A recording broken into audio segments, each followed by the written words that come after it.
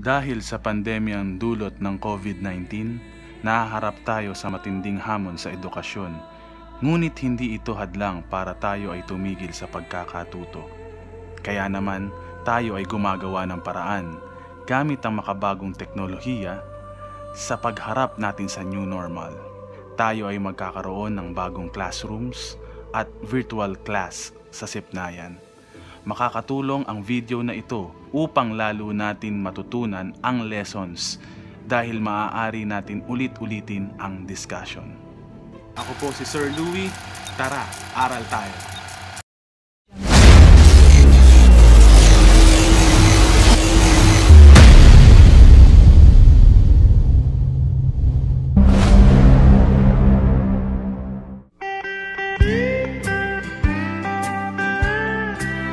Okay, solving quadratic equation using extracting square root or square root property. So magsosolve tayo para makuha ang mga roots gamit ang square root property. So we have number 1. So sa number 1 we have x squared is equal to 225.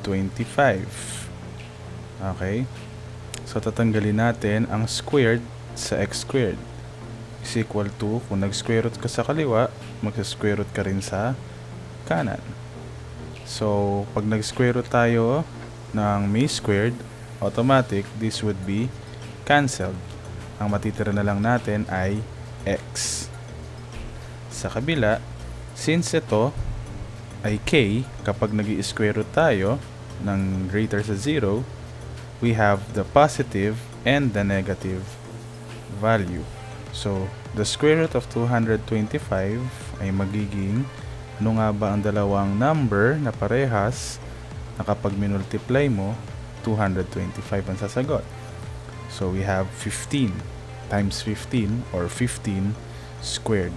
Gaya na nangyari kanina, dito, so in-square root mo yung squared, maka-cancel. So, we have to cancel the 2. So, ang matitira na lang is x is equal to positive, negative 15. So, ibig sabihin, meron tayong roots na positive 15 or meron tayong isa pang roots na negative 15. So, this is the answer for number 1. Number 2. Okay, number 2. We have r squared minus 50 is equal to 0. So, yung r squared, negative 50 or minus 50, para mawala ang negative 50, do the inverse operation. That would be plus. Since ito ay minus, gagawin mo plus. Plus 50 is equal to 0. Since nag-plus tayo dito ng 50, magpa-plus din tayo ng 50 sa kabila. Okay? So, this is cancel. Cancel. Okay? Kaka-cancel na natin yon.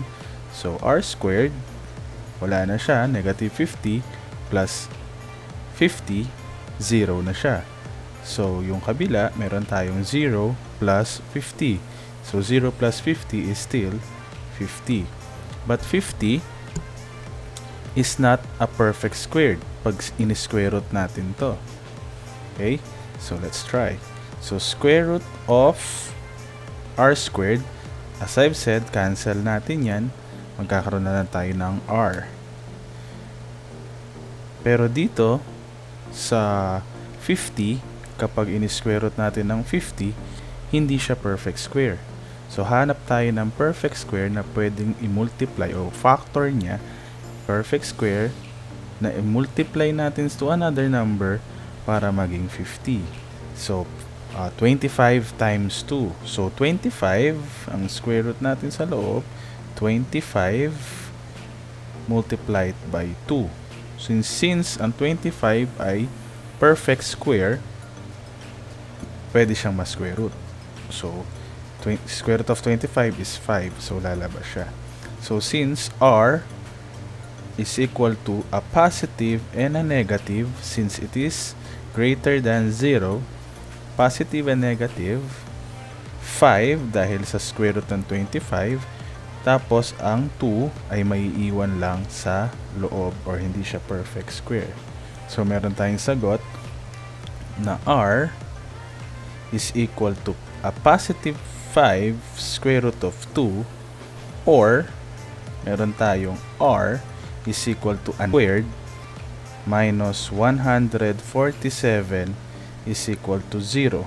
Kagaya nung ginawa natin kanina, nilipat natin sa kabila yung negative 50. So, try natin dito. So, 3h squared, okay? Pwede natin siyang eliminate or pwede natin siyang ilipat in shortcut. Nilipat natin sa kabila, magiging 147. Pwede rin yung ginawa natin kanina, which is we eliminate. Okay? So, papakita ko lang sa inyo, 147, that is negative. Tapos, ang ginawa ko, kabaliktaran ng negative 47 ay 100 plus 147. Tapos, equals 0. Tapos, sa kabila rin, nag-plus tayo ng 147. Okay, mangyayari, maka-cancel natin to. And then, meron tayong 3h squared is equal to 147. Ang susunod na step dito ay we should divide it by 3. Bakit nag-divide tayo ng 3? Para matanggal natin ang numerical coefficient na kadikit ng variable. So, ang gagawin natin dito, cancel muna natin para mawala si 3. So, ang matitira na lamang ay si h squared is equal to, so meron tayo ditong 147 divided by 3, 49. Okay? So, maaari na nating i-square root ang 49 dahil yan ay perfect square. Madali na para sa atin yan. So, square root on both sides. Square root on both sides. This is cancel. H na lang tayo. So, h is equal to a positive or a negative 7. 7 is the square root of 49. So, ang ating sagot ay h is equal to 7 or h is equal to negative 7. So, this is our answer. In number 4, mapapansin natin, meron tayong nakaparenthesis or quantity. The quantity k plus 7 squared is equal to 289. Maililipat ba kagad natin si positive 7 sa kabila or ma-eliminate ba natin? Do we have to transpose 289 to the left side? Kailangan ba yan? Or, pwede ba natin i-divide by 7? Okay. So, ang gagawin natin, ang pinakamadaling paraan dito ay tanggalin natin yung squared.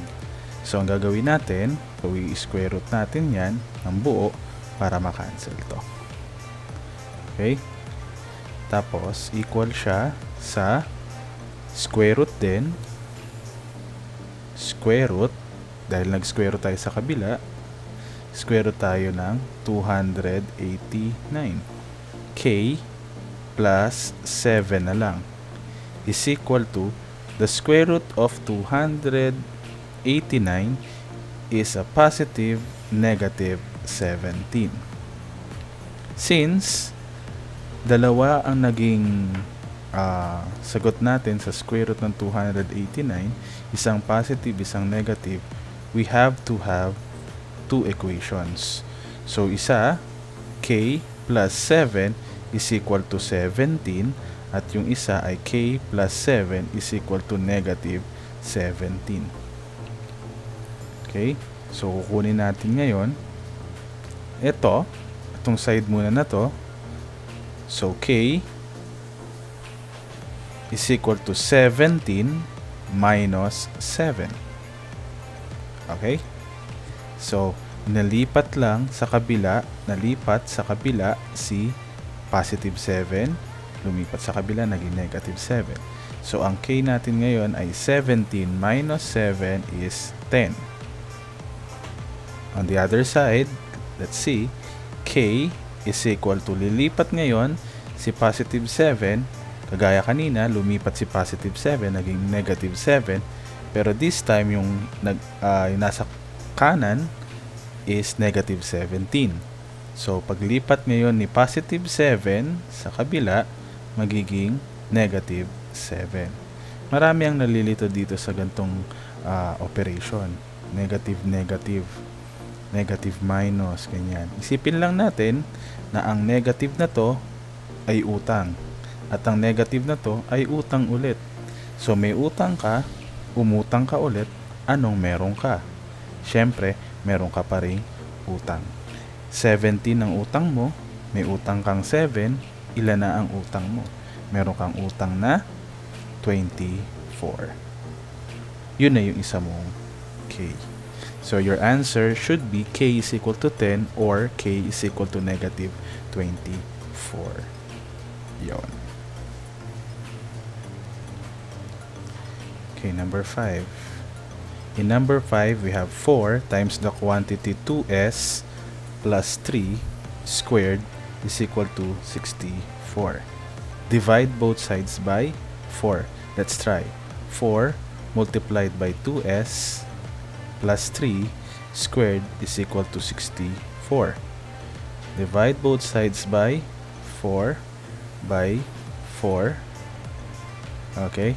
So 4 here would be cancelled. So 64 divided by 4. 64 divided by 4 is 16. 64 divided by 4 is 16. So, etong magiging 16. Okay? Tapos, since na-cancel na ang 4 dito, just bring down the quantity 2s plus 3 squared is equal to 16. So, again, we have to square root on both sides para ma-cancel natin si squared. So, natira na lang on the left side is 2s plus 3 is equal to, again, pag nag-i-square root tayo ng greater sa 0, magkakaroon tayo ng positive or negative. Square root ng 16 ay 4. Okay? Since we have two answers here, positive 4 and a negative 4, kailangan magkaroon tayo ng dalawang equations. We have 2s plus 3 positive negative 4. So, making a two equations, left side and a right side. So, we have 2s plus 3 is equal to isang positive 4. At yung isa naman, 2s plus 3 isang negative 4. Okay. So, ang gagawin natin, kagaya ng ginagawa natin na una, itong part na to ay ililipat natin sa kabila. Itong part na to, yung positive 3, ililipat natin sa kabila. Both sides. Unahin muna natin ang left side. So, meron tayong 2s. Paglipat ni plus 3 sa kabila, magiging minus 3. So, 4 minus 3. So, meron tayong 2s is equal to 1. 4 minus 3 is 1. So, that would be your answer. Since meron pang 2 dito, divide both sides by 2. Divide both sides by 2. Okay? So, magka-cancel ngayon si 2. Dahil nga, 2 divided by 2 is 1. So, meron tayong s is equal to 1/2. Next, sa kabilang side naman. Ganun din, kagaya rin na nangyari dito. 2s is equal to, but since ito ay positive at dito naman ay negative, we have to write negative here. Kasi negative na yun. And then, minus 3. Kasi sa paglipat niya, magiging inverse operation na siya. So, 2s is equal to, kagaya kanina, may utang ka ulit, syempre, meron kang utang. May 4 kang utang, may 3 kang utang, meron kang 7 na utang. So, negative 4 minus 3 is negative 7. Divide both sides again by 2. By 2, 2 will be cancelled. Okay? And then our answer is S is equal to negative 7 over 2. So these are your roots for number 5. This is how you solve quadratic equations by extracting square root or square root property.